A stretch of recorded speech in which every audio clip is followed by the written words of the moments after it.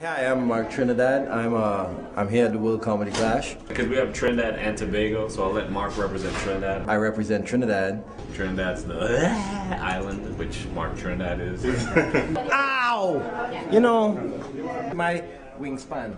To be able to get all his ears in there. That's what I'm saying. I don't know how they fit that. Look, you have to twist it too. Why you gotta be like that? Enjoy yourself.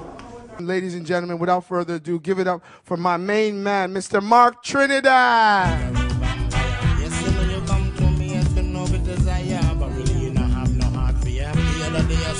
On the block, come you see a man and you start to chat on the hand raising voice and you look like that, tell him lift up your hand and me hear if you're gunshot. I'm going to do this joke specifically for the ladies. Guys have no idea what I'm going to talk about. They don't want you to know this. I'm going to tell you, okay? So make sure you pay attention. Men hide this from you, okay? When a man goes to a club, this is how it works. We take 2 rounds inside that club. Why are we doing that? We are looking for the top 10% of the women in that club. Why are we doing that? Because we want to try and get with the top 10% of them women. Nice, right? We know we're not going to get through. But to win the lottery, you have to buy a ticket, right? You have to at least try, right? Now, when we can't get through those 10%, we move on to the next 80%, okay? Some of y'all doing math, stop it. Calm down, I know what to do. The next 80%. And if, God forbid, that we fail to succeed with those 80%, we go with the last 10% at the end of the night because we have to go home with somebody, right?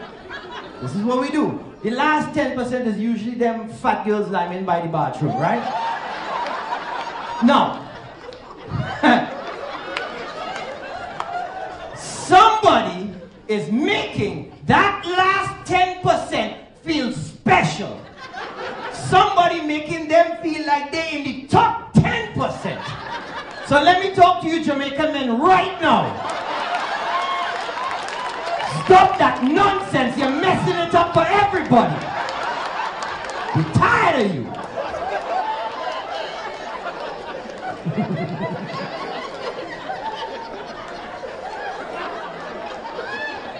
Just waiting to see one of the little pointers. Yeah, but I don't like your blouse and skirt. Shush your mouth. You know the hell I was going to say, calm down. We have any young people in here? Anybody young? Anybody in the teens? Early 20s? Do you have any of you all there? They're all upstairs. That's because I can't see you all. I can see the lady up front that said she in her teens. She wrong. Maybe in the metric system. There have a lot of crimes being perpetrated by young people nowadays, and everybody wants to find out what the problem is. Everybody comes up with their own theories. Oh my gosh, what is wrong with our youth today? Is it the media? Is it the violence on TV? Is it the web pages that they go through? Is it the video games that they play? Are they desensitized? Blah, blah, blah, blah, blah.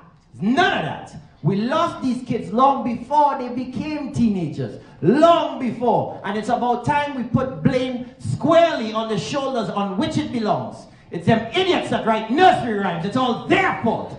See, some of you don't understand this. I'll explain it to you. There's violence, discrimination, and hate written in to you don't see it, I'll explain it to you. Watch it. Rock-a-bye, baby, on the treetop. When the wind blows, the cradle will rock. When the ball breaks, that cradle will fall. Down will come, baby, cradle and all. One, who in their right mind puts their child on a treetop? Who does that? Huh? And then is not even considerate enough to put that child on a branch that could support their weight in a light breeze. And when that child falls, and how, sir, does he know he's going to fall? You told him in the nursery rhyme he's going to fall, and there's a crib following his backside down. You told him that. He doesn't have colic, he's scared. That's why they shoot their parents first. You see, that's why... Okay, you're not seeing it yet. Don't worry, that's not yet. Watch, watch, watch. 3 blind mice See how they run? It's okay to make fun of the handicap. See, that's what they're teaching. That's what they're teaching. That's why some of y'all are looking at my head right now thinking, oh, he's handicapped.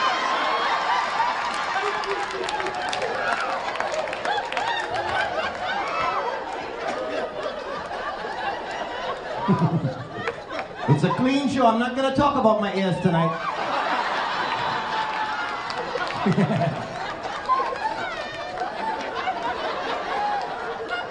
These aren't ears, darling. They're leg rests, okay? You understand that? All right, now, everybody that got that joke, explain it to a Jamaican.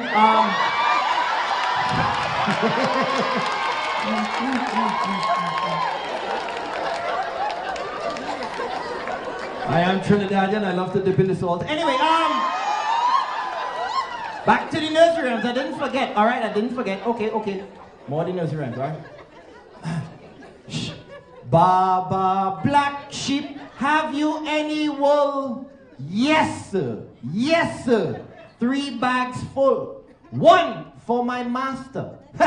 Master! Which KKK grand wizard came up with that little ditty, huh? The black sheep has a master, but the white lamb could follow Mary everywhere she goes. Where's the equality? He's a stalker, arrest him. He followed her to school one day, and that's against the rules. You don't see it yet? All right, okay, hold on. Rub-a-dub-dub.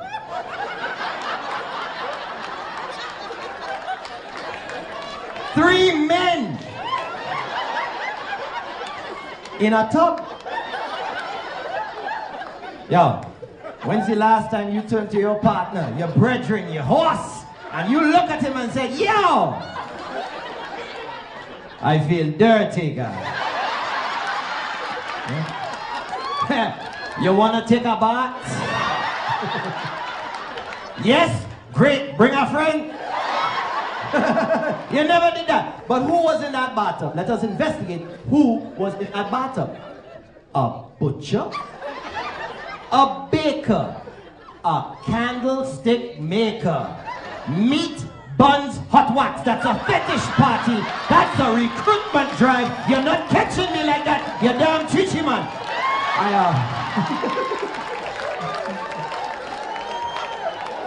Sorry, I don't know where I learned that terminology from.